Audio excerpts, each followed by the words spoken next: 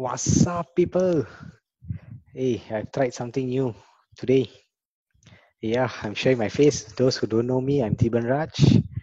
Yeah. Okay, so how's the coronavirus treating all of y'all? Are y'all pumped? Are y'all good? Do y'all have goals? Have y'all set your goals? Are y'all learning anything from my courses and are y'all practicing it the most importantly? So, so just yesterday I've sent few of them. I've recommended few of them to some options training, which they actually looked at it and saw it, and they were pretty impressed with it, my friends. And whoever who wants to look at it, I mean, it's just technically a sharing session from my mentor. Okay, if you want to opt for it, you can go for it. It's just alternative investment scheme that I would say. I've tried it personally and I see money coming in. So it's not something that you have to do. It all depends on your risk appetite. Okay, guys. So this is what I'm going to do. I will try it out first by myself and I will let you all know whether is it legit, is there any scam with it, and all by my expense. And I will tell it out to you all. So is that good? I'll be very open to you all. Is that good? Is that good? Okay, guys, let's move on to this year's it seems, to this particular um, course where perfect practice makes perfect performance. What does that mean?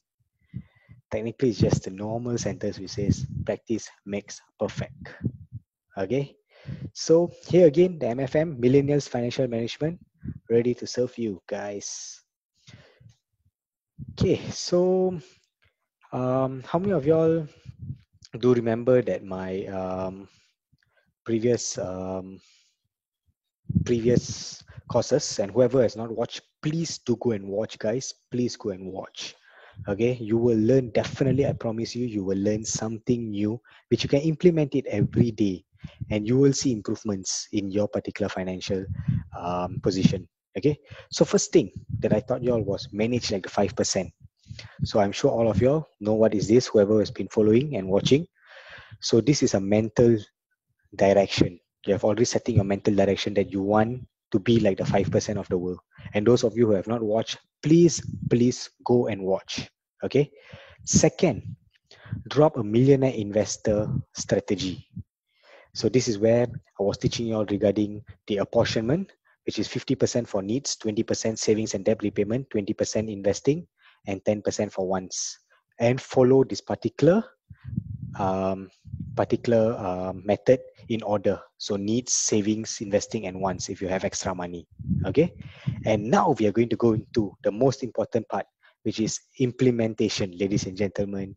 Implementation, which is the hardest for most people. Okay. Put your thoughts through your actions. And this is where we're going to do. Come on, all of us take out our own book and paper. This is what I'm doing. But yeah, it looks weird in Zoom. But anyhow, yeah, take down your book and paper and pencil, whatever, take it down right now, and we will do it together. I will show you step by step, and this is the process. You can go and meet any financial advisors out there. They will pay you to teach you this, but let me tell you, I'm doing it for free because all I want to do is just the blessings to other people. And guys, please do share this around to your friends and family. You might not be affected by it because you might know, but to your surprise, there are many people out there who are not aware of this particular thing.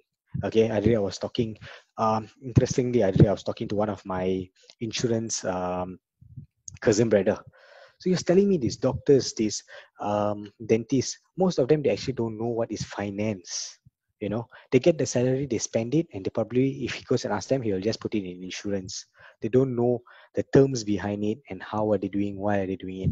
And let me tell you guys, I'm learning, I'm speaking out of experience. Many of them out there don't know. Please do, just be a blessing, share it out to them. It's nothing, just share it out to them. All you can do is provide your input to them. Okay, guys. So now moving back to the topic, implementation. Okay, so the first thing I would like to teach you all is the simple ABC formula.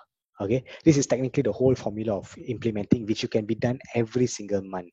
First thing we do is called assessment. Okay, what I want you all to do is now write down your income and your earnings.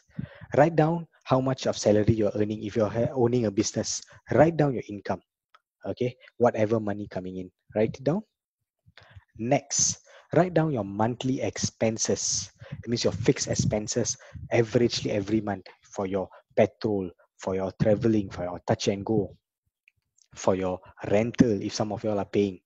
Okay, if some of y'all have your cars, your hire purchase payments, write it all down.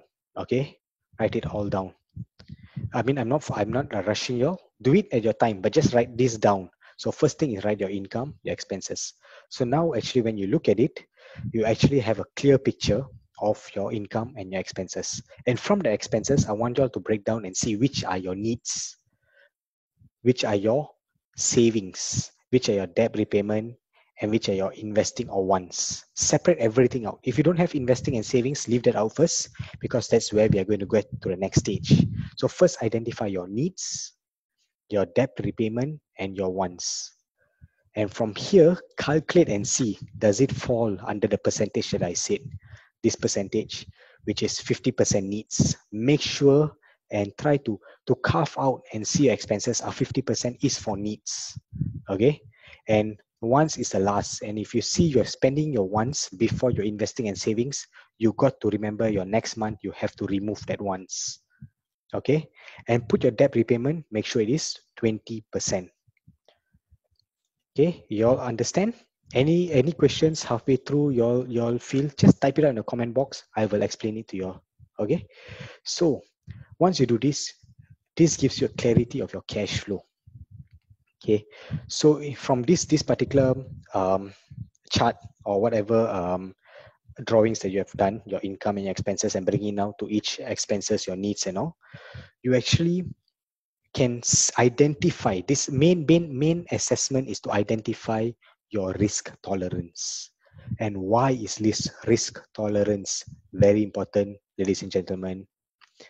This depends on what type of investment can you go into and what type of funds is it available for you to go into. Okay, so the first aim always is to pay down or reduce your debt. Okay, so your money, if your income is low, your 50% is for needs, goes into your debt repayment, 20% together with savings, and 20% investing. And if don't worry, if you don't have the money now for investing, don't worry, guys. Close your debt.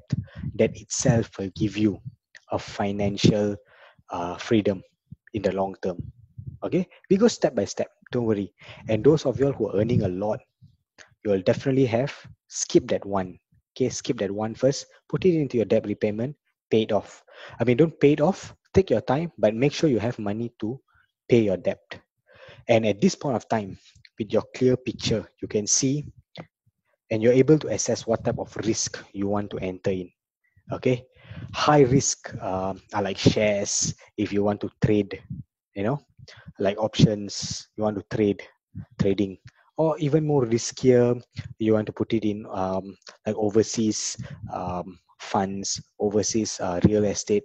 So that are risk, high risk. Medium risk are like ETFs, exchange traded funds, where like unit trust, public mutual, insurance, they have all this savings plan. And low risk, of course, is keep it in your bed, or you're going to put in your FD. There are risks, like now the government has reduced 0.5 basis. That means if your FD is actually on a floating rate, it's reducing for you. Okay. So yeah, and first step assessment, which is A. Next, B is called budgeting. So ladies and gentlemen, what do we do at this stage? This particular stage, first thing is the excess money we have, we're going to put into savings. And savings is mostly your FD, okay, or under your bed. Because no matter where you put these two, I will cover in another topic one of these days regarding FD. Okay, inflation will definitely eat you up, but it's safe. That means it's liquid. You can take it out at any time, any emergency, you can take it out. And this is very important before you start investing. And now write down. I want you all to write down. Okay, define your goals and priorities. What is your purpose of investing? Are you looking at investing for long term, for short term, for your house renovation, for your marriage, to buy a car? Put a goal. Because if you don't have a goal for your investing, you wouldn't reach it. You wouldn't even aim for it. Okay. Without an investing plan, you might as well be setting your money on fire. Some wise person said, don't ask me who, guys, I don't know. Okay. But it makes a lot of sense. You need to shoot your bullet right. Okay. Understanding the basics. So once you already know your risk appetite, high risk or low risk, your budgeting process now, you already know amount of fund that you're supposed to put.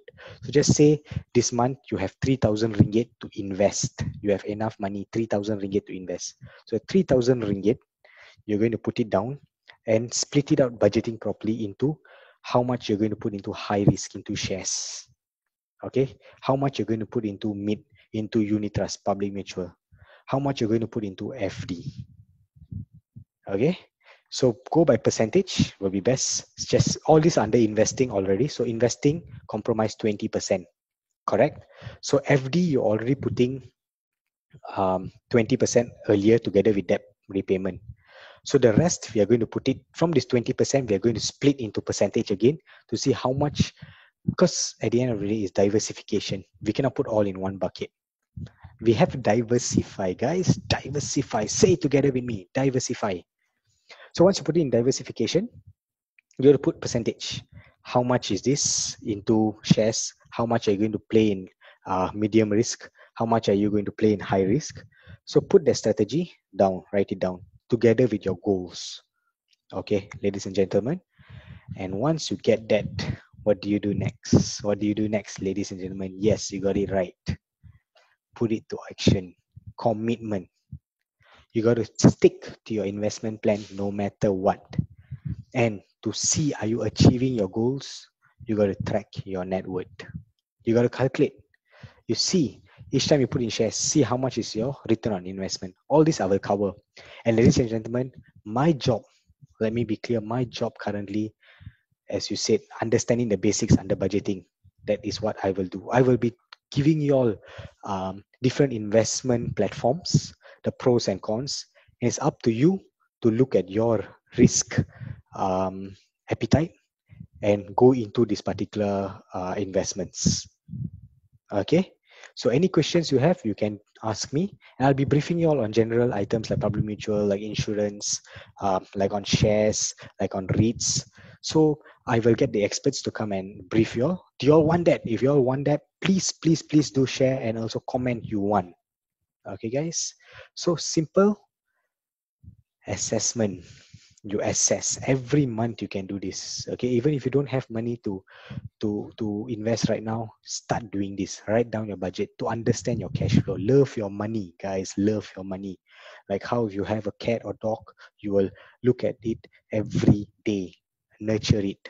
Yes, guys. Nurture your money. Okay. Assess it. Do a budgeting and commit to it, which many people fail. So take that step and commit to it. And yeah, I'm done for this particular course. All you have to do is practice makes perfect. Okay, like I always say, be phenomenal or be forgotten, guys. Remember this in your brains, in your mind. Be phenomenal or be forgotten. Be phenomenal or be forgotten. All we have to do is outrageous goals plus baby steps. These steps of writing down, of having a 5% mindset, okay, of knowing this financial knowledge is the recipe to success. Slowly but surely, we will all grow together and reach there at one point of time. And guys, this was a very interesting slide that I can see from here. I took it from Instagram. So the levels of financial freedom. Okay. So level 1 is solvency, where your debt or your living expenses equals your income. So it's exactly the same. So this way I told you, you have to try to close your debt, right? So the next stage is stability. Your living expenses equals your income plus emergency fund. You see, your debt has been removed. Your debt has been removed. And third level, you go to debt freedom, where free of debt plus start investing. So that means you have more money now, okay? Because level 2, you're already free from debt. Level 3, you have enough money to invest. Level 4 is where you have investment cash equals to survival expenses. Your investment cash, guys. Let me tell you, this is where we all want to get. Okay, slowly but baby steps. Your investment cash will support your needs, and your investment cash level 5 is independence, where your investment cash, I have to put like WD-40 on my tongue. Investment cash equals your living cost, and abundance is where your investment cash can get you anything you want. Anything you want, guys. Anything you want. Let's follow the steps closely and we will get there. Sky is your limit. Ciao, guys. See you in the next course. Bye.